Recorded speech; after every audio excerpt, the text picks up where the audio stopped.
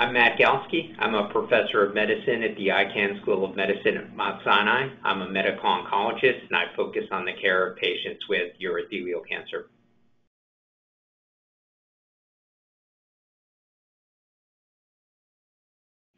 So this study included patients with muscle-invasive bladder cancer that was clinically localized, so clinical T2 to T4A N0 M0 urothelial cancer of the bladder.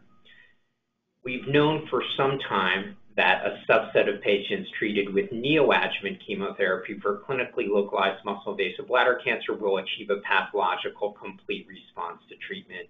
And of course, if we knew that before patients had their bladder removed, we could potentially offer those patients a bladder-sparing path. Potentially, patients could be cured with TURBT plus systemic therapy alone. One of the challenges in this space is defining a pathologic complete response without removing the bladder.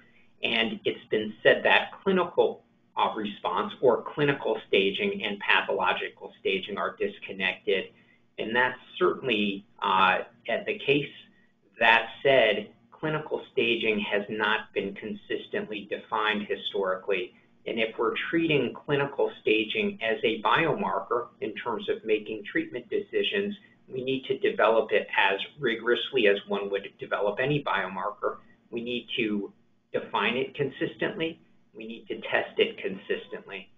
So in this study, after patients underwent 4 cycles of gemcitabine, cisplatin, plus the PD-1 inhibitor nivolumab, each patient underwent an MRI of the bladder. Unless they had a contraindication, then they underwent a CAT scan, a cystoscopy with biopsies of any visible lesions, or biopsies of the prior scar site in biopsies from selected areas in the bladder if there was no visible evidence of tumor, and urine cytology as well. So mapping biopsies, urine cytology, and imaging of the bladder. And if all of those tests were normal, that was considered a clinical complete response. And those patients were offered the opportunity to not have their bladders removed and undergo an additional 4 months of nivolumab alone.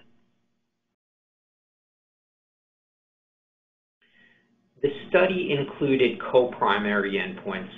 Because clinical restaging has not been consistently and rigorously defined, one of our endpoints was to determine what the clinical complete response rate was to treatment based on these parameters, based on our assessment of clinical response.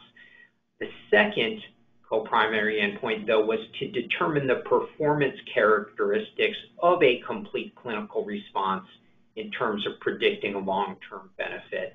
Really, we want to know, does clinical complete response identify patients who can remain long-term disease-free with an intact bladder? Again, if we're treating clinical restaging as a biomarker, we want to define the performance characteristics of that biomarker as defined rigorously.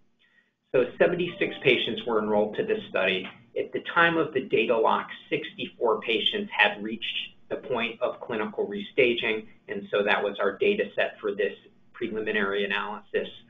31 patients achieved a clinical complete response, so the clinical complete response rate to treatment was 48%.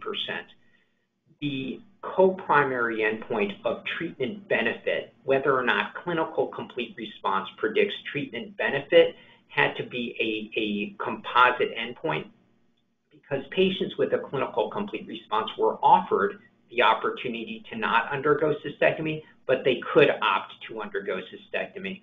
So we had to define treatment benefit as a composite endpoint of being 2 years metastases-free if patients opted for no cystectomy, or a pathological complete response if they opted to have cystectomy immediately.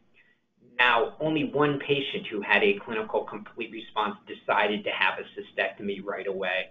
And so that speaks a little bit to the enthusiasm for the patients who opted to enroll on the trial in terms of trying to maintain their bladders intact.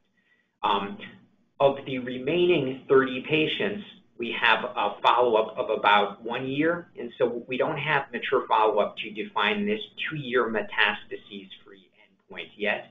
However, I can tell you that we do have, of the patients who are past 1 year from the start of treatment, who had a clinical complete response and who opted to have their bladders remain intact.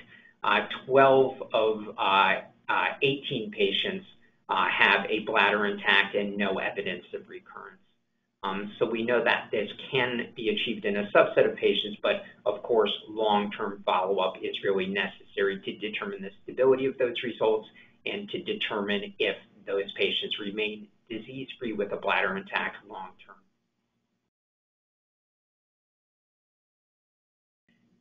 Enrolling to bladder cancer clinical trials has been historically difficult. It's been a challenge in the field. Historically, that's been raised consistently over the years. That's been less the case in the past 5 to 10 years, possibly in part based on patient advocacy, partially in part based on industry interest in this disease, based on the development of new therapeutics. That said, this particular disease state and this particular question, we were very surprised at how quickly this trial accrued. One of the few trials that I've been involved with in the past several years that enrolled at a much quicker rate than was projected. And I think that does speak to the, again, interest and enthusiasm from the patient side in terms of seeking treatment approaches that might allow them to retain their bladders.